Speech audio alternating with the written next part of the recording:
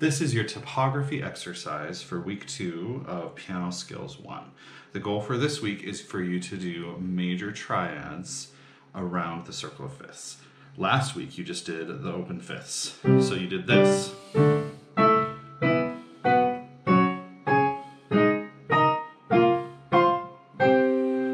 Okay, so now the goal is to do that with major triads. So you're going to have to think about what that sounds and feels like in each case. So we start with C major. So you're just filling the third. Notice that I'm using the first, third, and fifth fingers to do this. We're going to do that all the way around.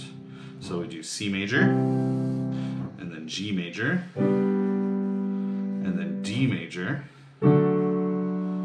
Noticing the pattern, one of the great things about this is that when you move around the circle of fifths, the pattern stays consistent. So we had our sharp here, and our sharp here, and one more sharp here, and then we end up having 2 sharps for B major, and then 3 sharps, and then back down.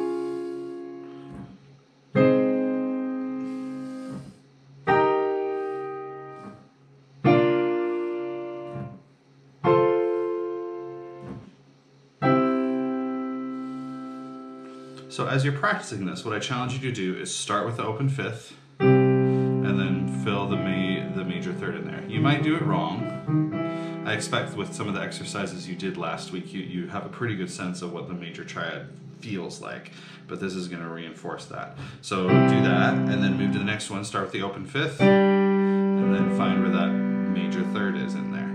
As you're doing this, you can even think about the key signature. So you know that G major only has an F sharp, so these are all going to be the same. D major has an F sharp and a C sharp, so you need to make sure to take care of that.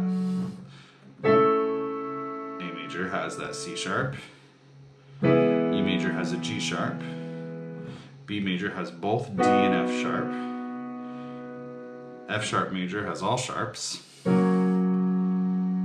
Now we're going to head to flats. So D flat major has D and A flat.